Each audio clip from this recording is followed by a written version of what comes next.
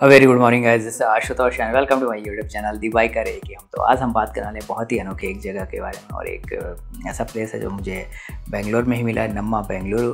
क्या आपको पता है रेडियो वेव सबसे पहले 1886 में आइडेंटिफाई की गई थी एंड 1895 में somewhere radio transmitters and receivers बने थे।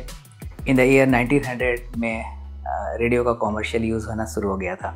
वर्ल्ड्स फर्स्ट रेडियो स्टेशन कहाँ पे था? पिट्सबर्ग में। इंडिया का सबसे पहला रेडियो स्टेशन कहाँ पे था?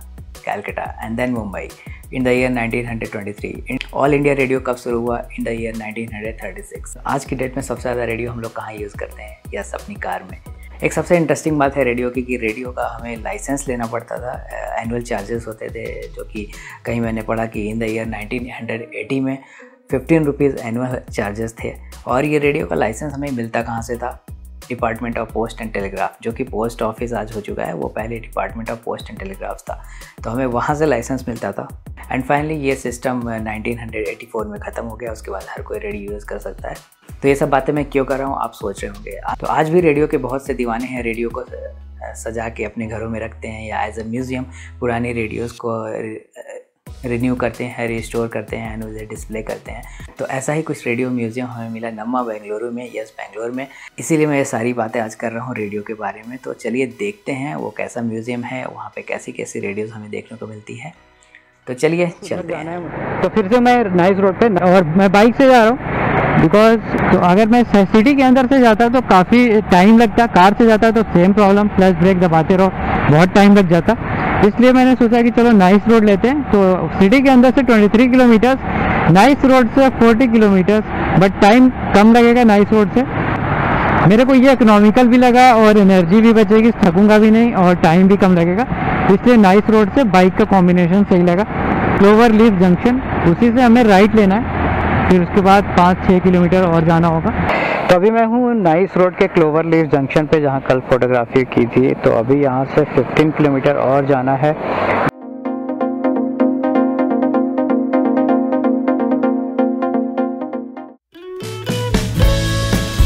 So finally I reached here short wave radio museum. और ये कोई ऐसा कॉमर्शियल नहीं है, डॉक्टर उदय कुलवर्गी उनका है, तो उनका अपना म्यूज़ियम है, उन्होंने बना रखा है।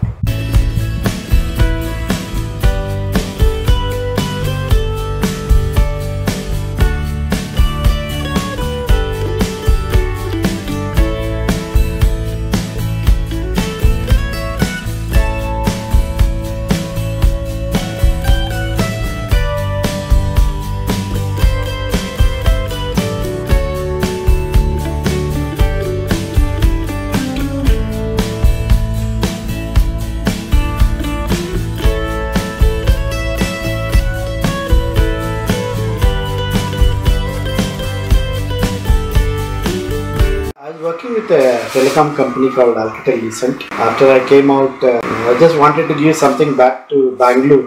Bangalore has given me job, life, and now today I have to return something to Bangalore. So I thought Bangalore is an IT-BT high-tech city.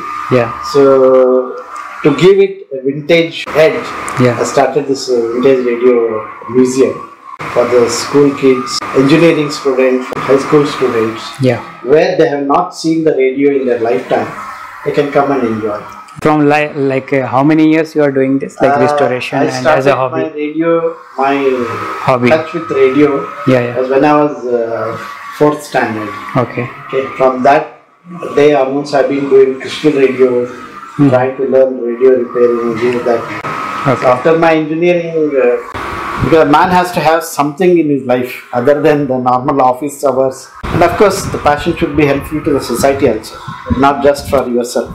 So that's why I opened this museum. Now also you are getting radios from all over the world. Yeah, I get radios from far off places like Mizoram, Delhi, Gujarat. I get from Dubai, I get from Jordan, I get from lot of other places. Because manufacturing is difficult. Right. Destroying it doesn't take much time.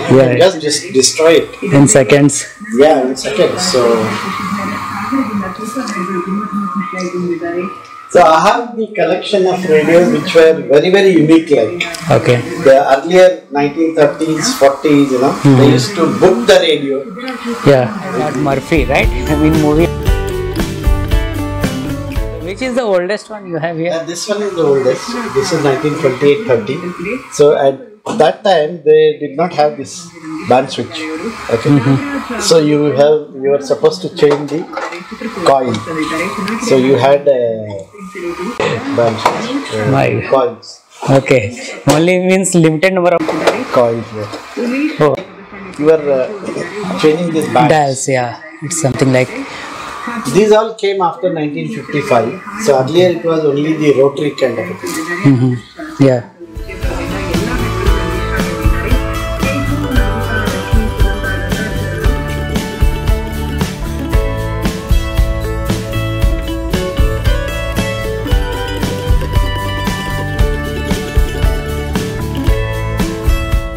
This is one rare set. This is only 34th in the world. This is a radio. It's a radio. One of the person who made a study on this. This is from Canada Oh, and UK. They made only 100 sets. this one. Yeah, and that is the 34th in the world. So how channel is changed? Like It moving is like this here. Actually, I have to restore it. through this arrow.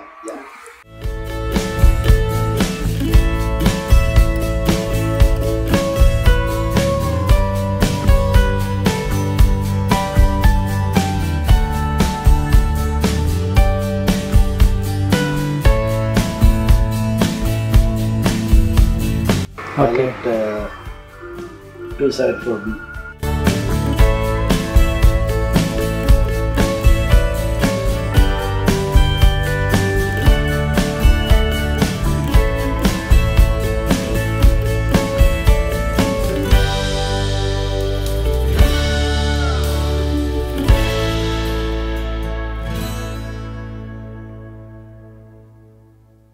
Latest one. Yeah. Zenith. So Zenith computers or this is some other brand? Zenith USA.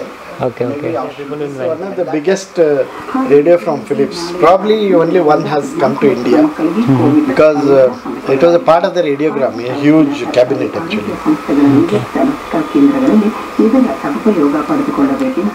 Then all this Telekraft, Viking and all, no? They were all made in Mumbai with the help of some other manufacturers. Okay.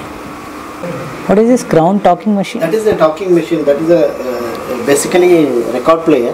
It is 1907 make.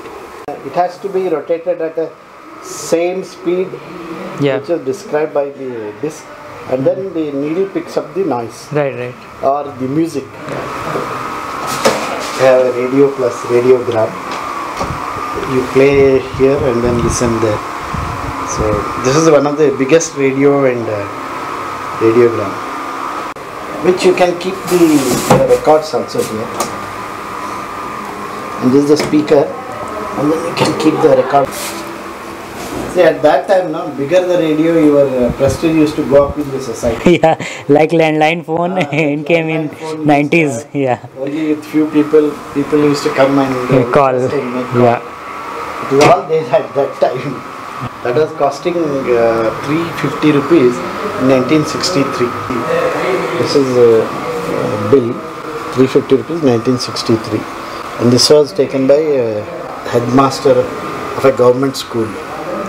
Radio television license. And this is the fees you were supposed to pay 15 rupees. Radio in one place. So they will assign Murphy this and Bellary. This is shifted to one particular place. This is the National Econ 1964 ad, and these are the prices. 783 is the biggest radio in 1964. Okay. My museum has 7 wonders of Bangalore.